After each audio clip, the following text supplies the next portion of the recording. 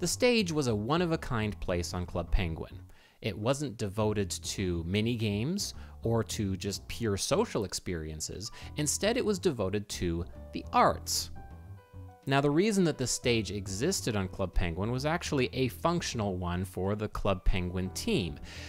Sometimes we, as the creative team of Club Penguin, would have an idea for an event or something that could exist in Club Penguin, but we'd realize that it was a little smaller than something that would be worth taking over the whole island, like a party or something like that. Other times, we came up with something that we thought could turn into a big experience or even a permanent experience, but we wanted to test it in front of players first and fine-tune things and see what they responded to and what they didn't. And so we created the stage, a single room experience that changed out every month where we could fine-tune and try different experiences before they turned into big things, if they would ever turn into big things at all. During the history of the stage, there were over 15 unique plays performed there, and I had the privilege of composing music for at least 9 of them. Today, I want to talk about 3. The Haunting of the Viking Opera, Norman Swarm's Been Transformed, and Squidzoid vs. Shadow Guy and Gamma Gal.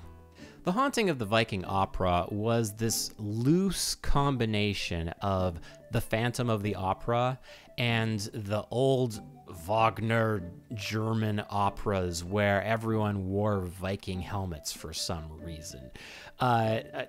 It was not the type of thing that would likely end up in Club Penguin on a full scale, just like Shakespeare, but it seemed like it was pretty easy pickings for a stage play, and so I composed some music for that. The song showed up in other places as well, like the Jungle Adventure Party and Club Penguin Game Day for the Nintendo Wii.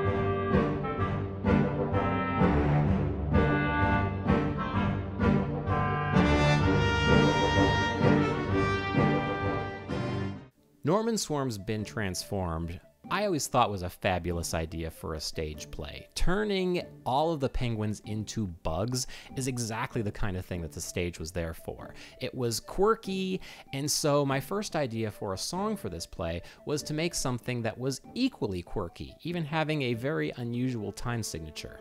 The team didn't end up using this song, though.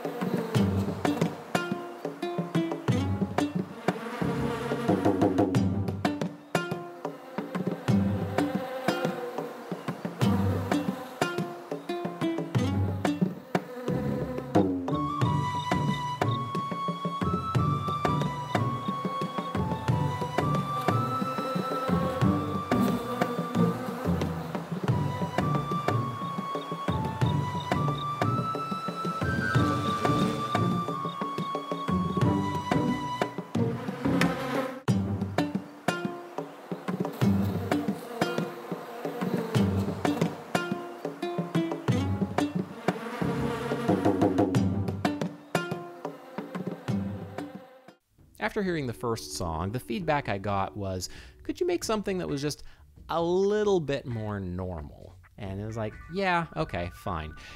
So I kept the bugs in the background, but I created this song instead, and this one did get used.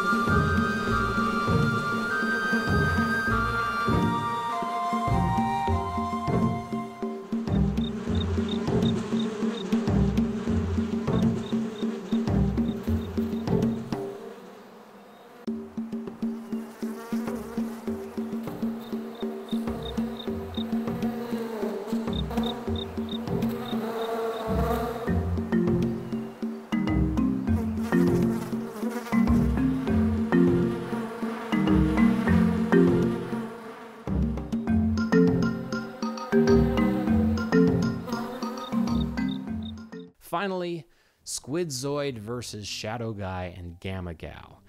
Superheroes on Club Penguin, we'd never really explored them before the stage. I mean, sure, there were a few colors of capes and superhero masks, but as far as actual superpowers went, that hadn't happened yet. The stage was what brought that along. Now, this would be the time when I would show you the high-quality version of that song.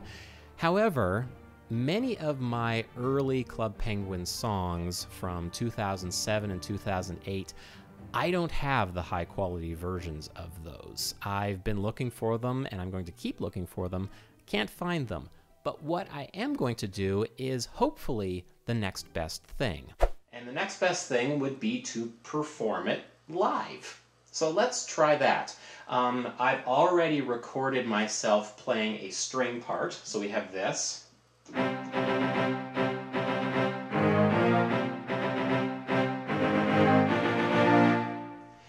I've also already recorded the timpani. So now I'm going to play those in the background and play along with the parts I've already recorded. Okay, let's try this, see if it works.